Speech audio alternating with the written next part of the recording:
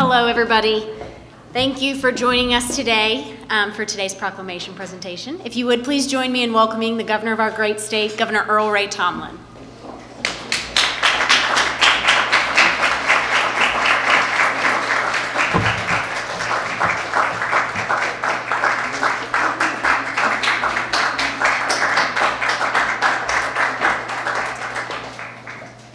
Well, good afternoon, everyone. Please be seated.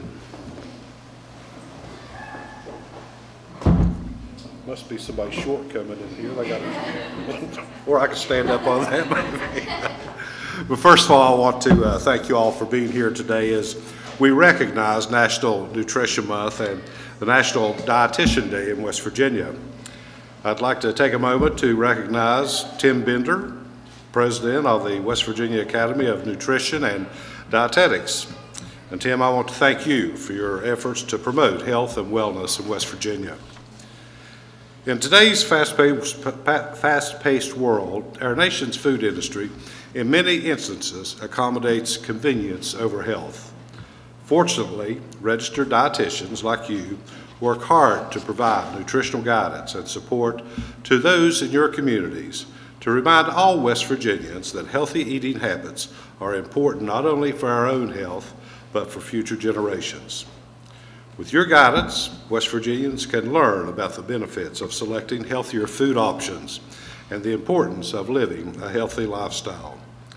Today, as we recognize National Nutrition Month and Registered Dietitian Day, I encourage all West Virginians to learn more about the benefits of leading a healthy life and to make smarter choices about the food they eat, as well as their exercise habits. And because of your efforts in this room, we're reminded that we can make better choices to become healthier, and a specialized support group stands ready to help us along the way.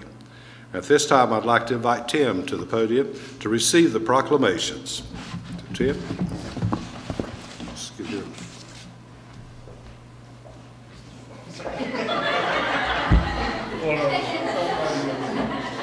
The first one is for National Nutrition Month, and second for Registered Dietitian Nutritionist Day in West Virginia. So, hold it like that. Just keep it up.